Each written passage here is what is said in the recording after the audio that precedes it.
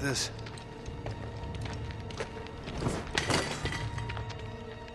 What do we have here? Careful.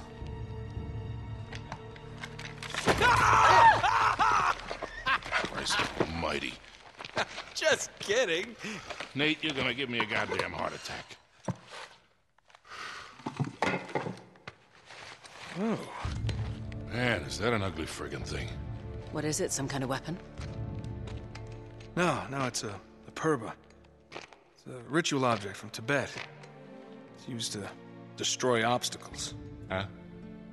You know, spiritual ones. Oh. Wait a minute. Wait, could this be what Marco Polo was talking about? Kid, I don't even know what the hell you're talking about. In his journal, he wrote that the worthy seeker would be given a golden passport to conquer obstacles on the journey to Shambhala. So, what, this is it? Look, that's all really interesting, but where the hell is it a passport to? Well, maybe this map would help. Let me see that.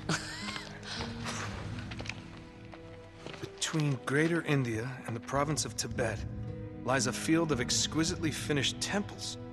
Hundreds of gilded spires stretching as far as the eye can see. Hold on, I know this place. It's in Nepal. Yeah, except it's not just a field of temples anymore, it's a city. Well, that could make things a little more challenging. Now, hold on, there's more. In all these many temples, only one conceals the secret path to Shambhala. And that path shall only be revealed to the pilgrim who bears the golden passport. All right, nice work, kid. So what are we waiting for? Let's get out of here. All right. See ya.